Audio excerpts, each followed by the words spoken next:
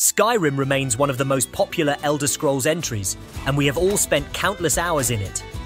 The problem with a game that is played for more than a decade is that its vanilla version will inevitably show its age. However, thanks to the modding community, the game always feels fresh.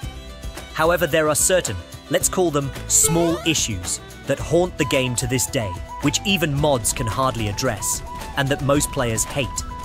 In this video, we will address these issues, pretending that Todd will watch this video and will improve on them in his next installment. Todd, if you are watching this, like, subscribe, and write in the comments, "I am Todd," so we can send you a Baldur's Gate 3 CD key. Goes to Baldur's Gate 3, Baldur's Gate 3, Baldur's Gate 3, Baldur's Gate 3.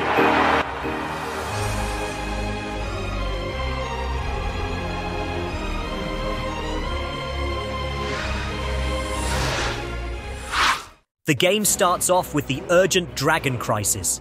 The World Eater is back, and there is not much time. The Dragonborn must do something. This urgency element adds spice to the game, making your actions seem more meaningful. The only problem is, it does not exist. After the attack on Helgen, the player can go do whatever he pleases. He can start a business, go to the Bahamas, mine rocks, kill Nazim, become a scientist, become a porn star, or just irritate other NPCs. Besides the occasional dragon attacks, Alduin's plan seems on pause for the convenience of the player. This is a serious problem for game balance, especially because, let's face it, when you are faced with a tough enemy, you can just simply walk away, farm the shit out of the game, and come back. Which brings us to the second issue, dragons. Besides the fact that they look more like wyverns, Skyrim's dragons are hard to take seriously. One normally expects dragons to be a truly powerful threat. Instead, after the first couple of dragon encounters, their aura fades away. After the attack on Helgen, the people of Skyrim have somehow adapted to dragons. Guards are able to put down dragons with simple weapons without your aid. That may explain the Dragonborn's lack of urgency. After all, sometimes the best way to solve a problem is to simply ignore it. Skyrim's follower system is a big part of the game. The problem is, well, the followers themselves. They are sworn to carry your burdens. However, a few dozen hours into the game, they become a burden themselves.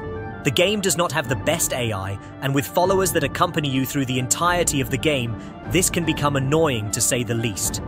Repetitive lines, path blocking, setting off traps, making you fight 10 bandits at once after alerting them are just a few issues that make you want to shout your followers off the throat of the world.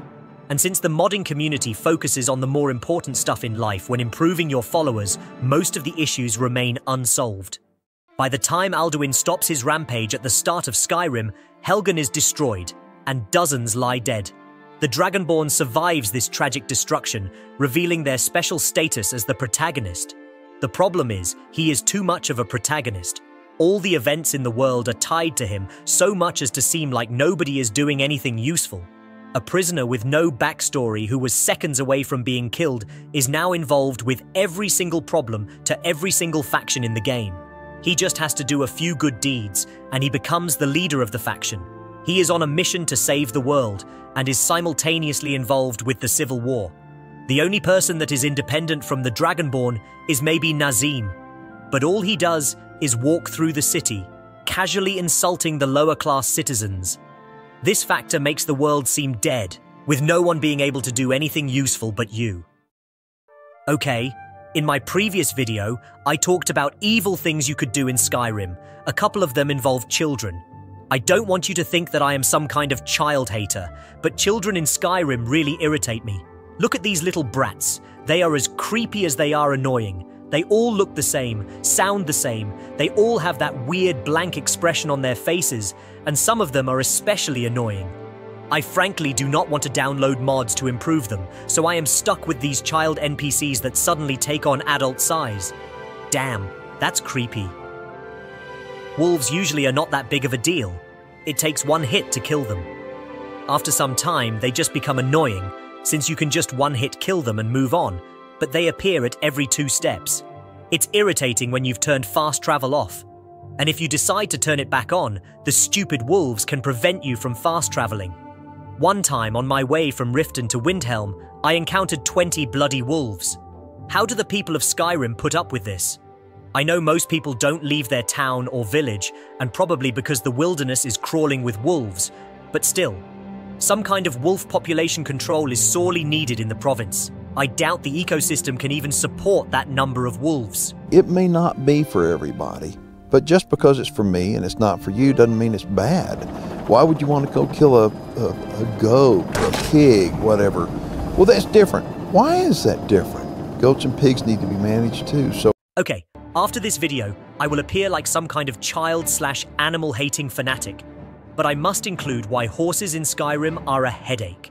Besides the fact that they are slow and that they do not follow you, they always bloody die. They try to help you in battle, they do 0 damage, and then they die. You are a horse. Run away. They cost 1,000 gold, and if you steal one, it does not become your own. That means when you fast travel, you do not find it in the destined location, and when you dismount it, it just wanders away. It is as if the horse has a higher level of thinking and knows if you paid for it or not. It just acts stupidly when you enter a fight. The looting system in Skyrim is confusing. Most of the chests you open are unrewarding unless you like hoarding useless items. Sometimes you find high-level loot like ebony armor in Dwemer ruins, which does not make a lot of sense. This was not always the case, as in Morrowind, the loot system made more sense. For example, if you were in a Dwemer ruin, you would find Dwemer armor. Then Oblivion came along and made the looting system randomly generated. There are mods that can fix this, but they are not available on console. Which brings us to the next issue, which is unmodded Skyrim. Skyrim is great, but besides the glitches that remain unfixed since 2011, the game is showing its age when compared to modern RPGs. Unmodded Skyrim can be fixed by, well, mods. So, why have I mentioned this issue? Well, I needed to make a top 10 video and ran out of ideas. I am joking. It's because, contrary to your belief, a very small percentage of Skyrim players actually mod the game. And a large portion of this small group are on console, and console mods are very limited. Console players only get a small sample of mods approved by Bethesda, which is a shame, considering that Skyrim's modding community is the biggest one ever. Skyrim's puzzles feel so easy, it becomes hard to fail them, unless of course you are one of these guys. Often, the game itself will walk the player through the steps needed to complete the challenge. This makes the puzzle system more of a time consumer than a point of difficulty. It is like these doors aren't there to lock outsiders out, but rather to keep the Draugr in. That's all for today, folks. If you made it this far into the video, thanks. Like and subscribe and tell us what is your most hated thing in Skyrim. If you enjoy our content, click on the videos that appear on the end screen. See you in the next one.